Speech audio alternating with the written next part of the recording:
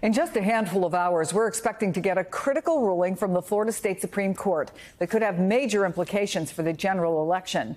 Today is the deadline for the justices there to rule on whether Amendment 4, or the abortion measure, will make it on the ballot. It's a major decision that could fuel turnout and influence messaging ahead of Election Day. NBC's Marissa Parra is on the ground in Miami. What exactly, Marissa, are the stakes here, and what's it like there?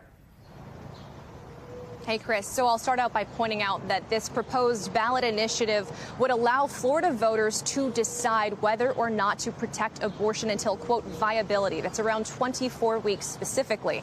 But on the ground here, I would not say that it is top of mind for people walking on the streets here. I actually haven't found anyone that was already previously aware that today could be the day that they find out if abortion is on the ballot to begin with. But what I did find, Chris, is every single person I've spoken to does have a very strong opinion on abortion altogether. And so I want to take you to some of what we heard. These are two friends. The first person you'll hear from is a Democrat. The second person, a self-identified Republican. I'm finding it hard to believe that in 2024 we're still arguing about this, because this should have been resolved in 1973. I think abortion is a very delicate topic, but I think it's something that a woman has to have her rights to make that choice and what's best for her. It's not something that I think that should be politicized. Will it impact your vote if your Republican candidate does not believe in abortion rights? It would be a strong consideration, I would say.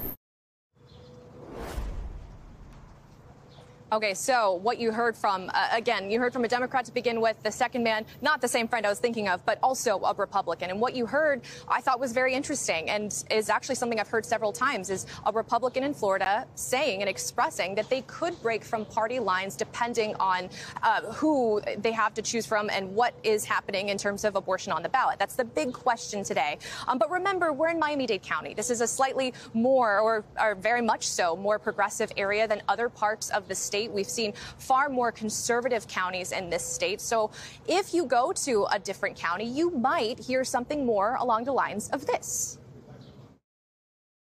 If the Florida Supreme Court does indeed disqualify the amendment, I think it's an answer to many, many people's prayers. Now, that was Andrew Shervill. He is an executive director with Florida Voice for the Unborn. So, Chris, now you've heard the different opinions here, but I really want to point something out that's so interesting and important. We are also waiting for a separate ruling from the Florida Supreme Court that would decide whether or not the present 15-week abortion ban is constitutional. That ruling could come anytime between this week. It could come this summer. If they decide it is constitutional, that would automatically trigger a 6-week abortion ban that would go into effect 30 days later. So today is significant because, hypothetically speaking, depending on all of the outcomes here, there's several possibilities. We could see a world where Florida goes from a 15-week abortion ban to a 6-week abortion ban that could then get overturned by voters in November to that roughly 24-week abortion ban. And that is all dependent on whether or not the Florida Supreme Court decides that voters can have a direct say at all.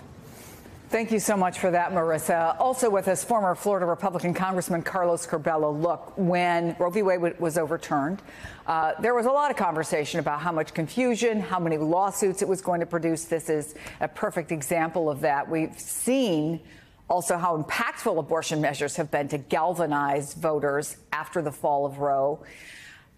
Just throwing it out there, is there any thought that when you have two cases like this, one that could be unfolding right as people start paying closer attention, right, to the 2024 race, that it could influence the outcome? Or is this a Republican state that is, frankly, Donald Trump's? It's done.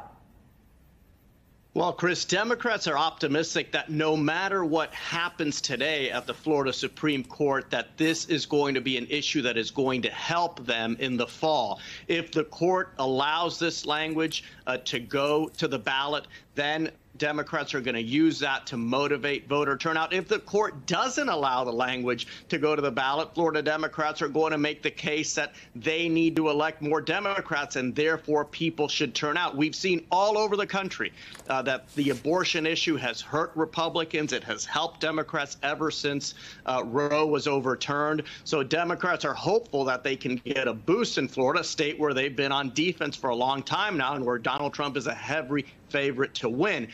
Can this issue topple Donald Trump in Florida? That would be very difficult, Chris. Could it help some Democrats down ballot? That's more of a possibility. Yeah, and you know this state well, and you know saying Republicans, it's not a monolith, right? But Floridians Protecting Freedom, which is the group leading the ballot effort, collected nearly 1 million validated signatures of registered voters who want this on the November ballot. At least 150,000 of those came from registered Republicans. So that is to your point. I do wonder, though, is there a world where Republican voters say yes to a ballot initiative like this on abortion, but still vote Republican down the line? That's right. I think you could see a lot of ticket splitting. I think, in fact, if the ballot does make the language, you could see a lot of those Republicans voting for Donald Trump and also voting to enshrine abortion rights in the Florida Constitution. This has happened in other conservative states. So it's really hard to tell exactly how this is going to shake out. But the bottom line is that politically, it does give Democrats some options, some paths to recovering some of the ground that they've lost in Florida in recent years.